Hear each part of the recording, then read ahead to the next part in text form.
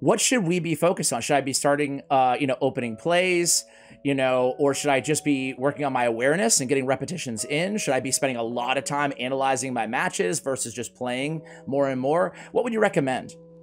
I think the most important thing for you is just going to be to one, work on tactics, and that's kind of what I would recommend you the most, just to work on tactics and just working on not blundering pieces, because that's like the number one thing that I think is gonna make you win or lose your games. Just blundering pieces. I think openings don't really matter at your level at all. I think it's just kind of getting like piece awareness and just tactics basically. And then also obviously like looking at your own games and seeing, okay, this is where I went wrong. Maybe I should think about this instead.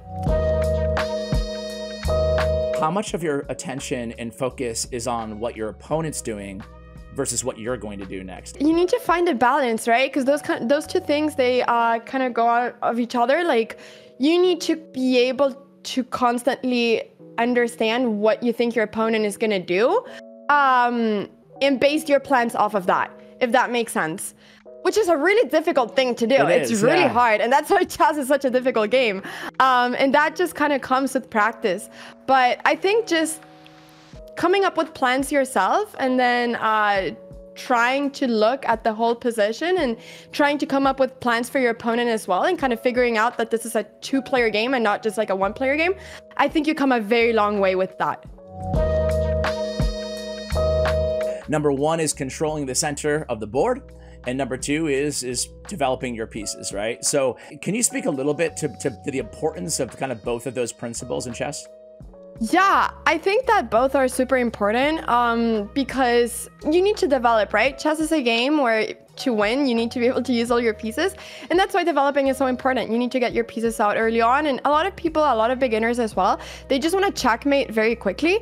And that's why, for instance, the Scholar's Mate, which is when you try to checkmate in 3 moves, or 4 moves, I can't remember. But that's why that is so popular. But that kind of goes against like chess principles. So I think that you, instead of focusing on just trying to do a quick checkmate that looks really cool, you should just focus on like just playing solid chess, and I think that's gonna work out really well.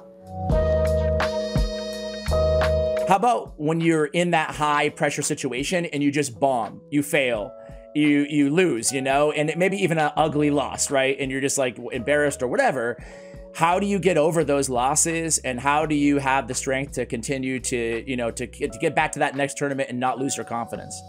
It's really hard. Chess can really hurt when you lose, especially because you spend maybe 5-6 hours on one chess game, and it might be just one little mistake that you did in a certain situation that just destroys those 5-6 hours of progress that you did during that game. So it's really brutal, especially in classical chess, and it's really hard. But I think what I really try to do is just realize that that was one game, and in my life I'm going to play so many more games.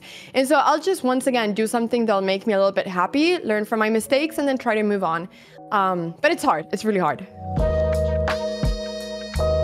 Should you be reviewing all of your matches, like every play, as a habit? I think it's good, but I think it's also really important to not get caught up on when that chess.com bot is telling you that you did like mistakes, because at your level, what really is going to be the cause of loss is going to be the huge blunders, like the huge spikes. So I think just looking at the big spikes in the graph and seeing what happened during those spikes, that's the only thing that matters. Because if you just look at every single mistake, you're just going to get sad and feel like you're a bad chess player, which you shouldn't. You shouldn't. Okay. My final question for you is, we're taught to think also like many moves ahead in chess. That is, obviously it can be challenging, right? To think many moves ahead. Any tips on how to kind of get better at that, at like, I guess, board visibility and whatnot? Yeah, so that's like really difficult. But I think just constantly playing chess and just calculating in your brain, like being like, okay, if I go here, my opponent can do this, and then I will go here, and just trying to see that in your head without doing too many arrows and stuff. That's the best way of practicing it. But you're not gonna be able to come into chess and be able to see like 10 moves in a row. That's something that comes with practice. But if you practice, you'll be able to do it.